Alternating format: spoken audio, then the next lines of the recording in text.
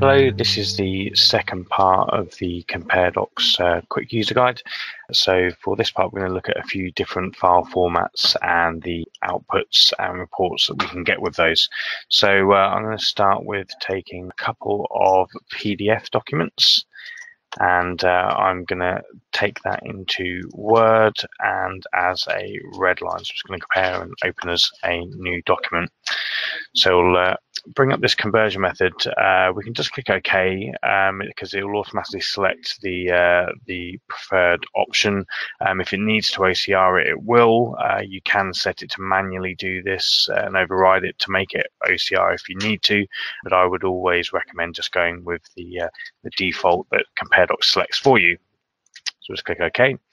So it will just start processing those PDFs, do the comparison, and then open that up into Word. So we can see here we have the document and we have our standard red line formatting. So there we go. So that's a PDF and PDF to Word. So we'll close that down. Next, we'll look at something slightly different, and we'll look at a couple of Excel files. So we can see here we actually get an extra option, so we can do it natively in Excel and also Word and PDF. We'll look at a couple of different ways here. So first off, we'll just go for PDF, and we can see here it brings up a few different options of report type. Well, for this one, we'll go for side-by-side marked up with annotations, and the rendering set automatically changes to highlighting, which is what we want for this. So we'll do this as a new document, and then we'll open up, create a new PDF with the comparison. And as we can see here, let's just zoom in a little bit here. So as you can see here, we get a side-by-side comparison and the highlighting for all of the changes within this Excel files. So here when we hover over, we get the figures that have been changed to. So it's just nice and easy to see that at a very quick glance what's changed between the two files. So we can also do this into Excel. So let's just select Excel for this, and this will be done natively. So we don't get to choose any report types or rendering sets.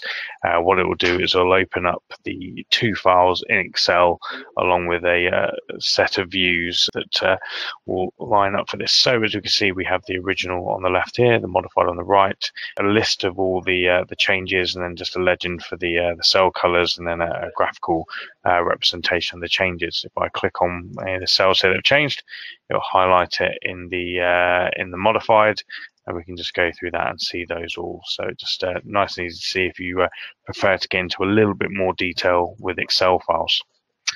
So we'll close that now, and we'll look at a different file format. So this time, let's go for a couple of PowerPoint presentations.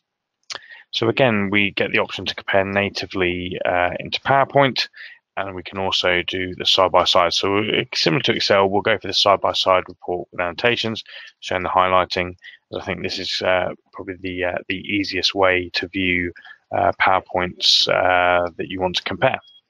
So set there, they will then convert those the comparison, put that into a side-by-side PDF, and we can see here with the highlighting, we can just roll over and it will show up in the comments box what's been changed there. So that's a side-by-side report for PowerPoint, and that's the end of this quick user guide. I hope you found that useful. Thank you very much.